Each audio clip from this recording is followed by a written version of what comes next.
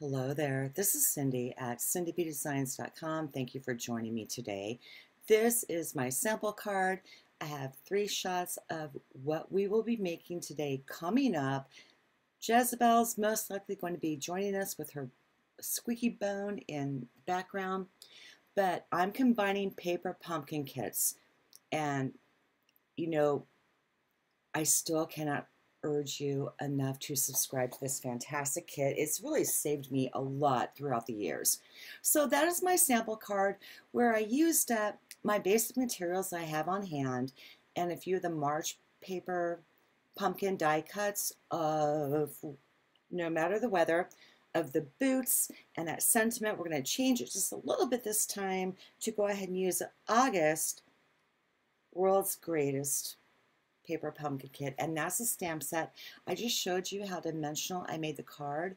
We're going to be using the "You're the Best" sentiment there that I'm pointing to in the bottom right.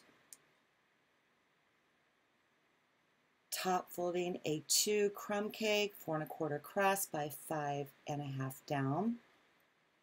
That is a card front from the August Paper Pumpkin Kit we're going to be using, along with the rectangles, size 1 and then the 4th in. So I'm going to be using that card front and cutting it down with the largest stitch rectangle, along with Flowers for Every Season, DSP, and Bumblebee. And do not be afraid to grab a book and die cut it out. I do have our adhesive back on that, so I can attach it to that very vanilla cardstock in the back because it is thin, the pages are thin. And then our 2 punch outs from the March Paper Pumpkin Kit: Memento Tuxedo Black, Snail Plus, Stampin' Dimensionals. That twine is left over from last year, but I'll get back to that in a minute. That's the gilded gold little thingies. But I'm just going to die cut everything right now, but back to the twine. I never present anything in my cards that you don't have on hand that you cannot make with what you have in your house. So if I didn't have that twine there, I just have it left over, I would go ahead and grab our regular twine and take a dark Cajun Craze marker and then color in the twine. That is how you get that. So I took the largest stitch rectangle and die cut out from the August card front for the green, and then for that Bumblebee sunflower pictures from, I'm trying to read off my notes here, Flowers for Every Season, I used that instead of the polka dot because I'm running out of my cardstock here a little bit because I don't have a lot.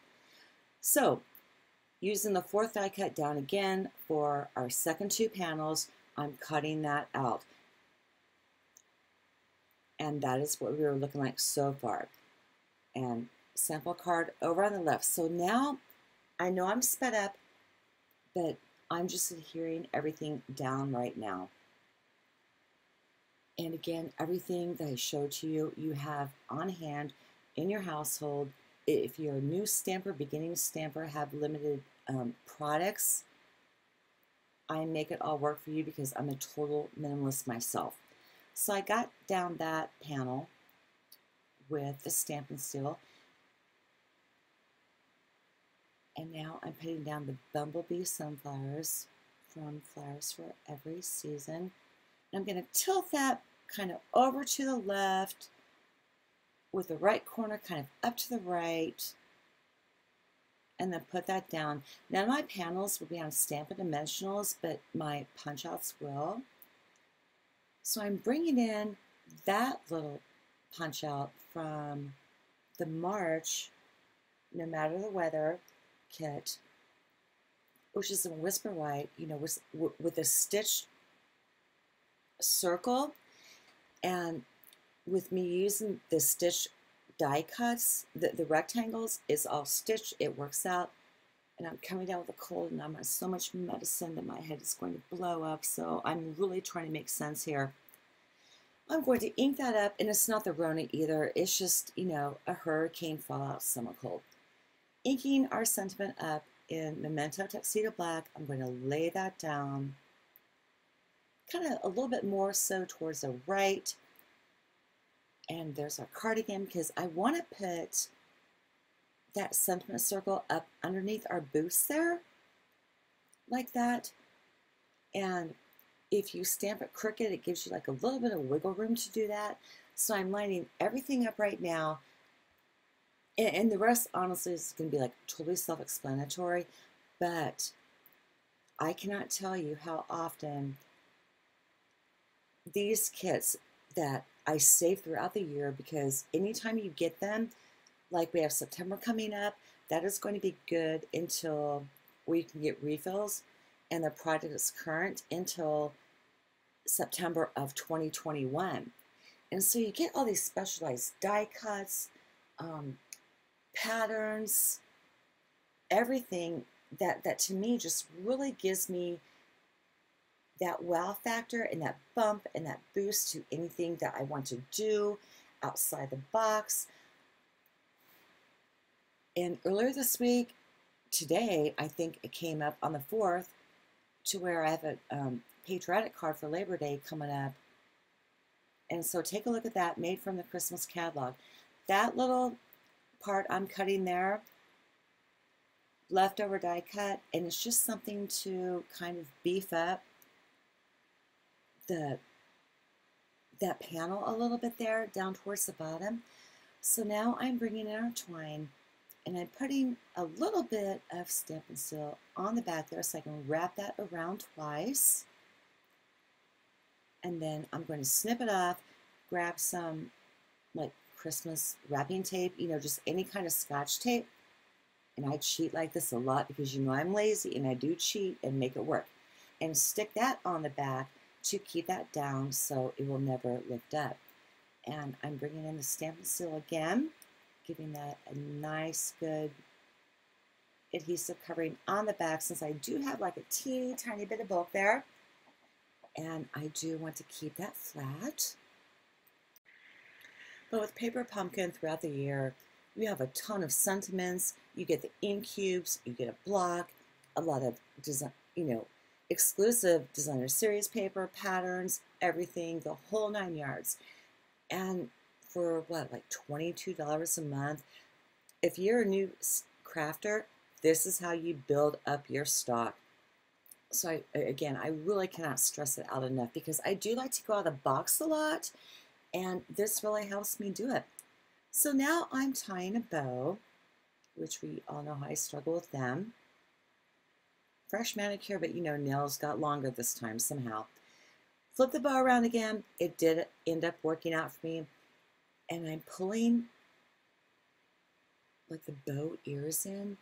And when you do that, keep your thumb on the knot to keep that bow straight. And there we are.